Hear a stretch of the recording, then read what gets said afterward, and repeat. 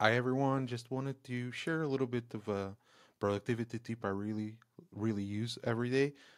It's in the form of an app called CopyClip. You can see it here on the Apple Store.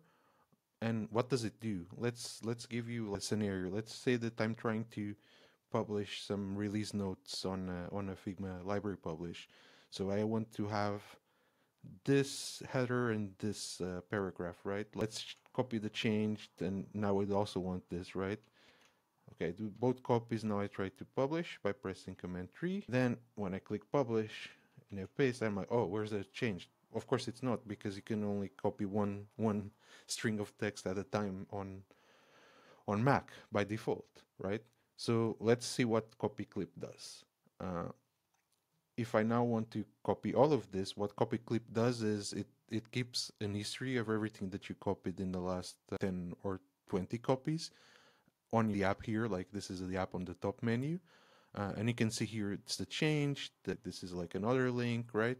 So let me now do what I want. What I want to do is I want to copy this first, then I want to copy this, and I want to open the publish again, and now you can see, like, I can paste, can add the forced bullet points here, and now I want the changed mention. So I come here to the clip icon, I click change, and now I have change there. Now we publish, right?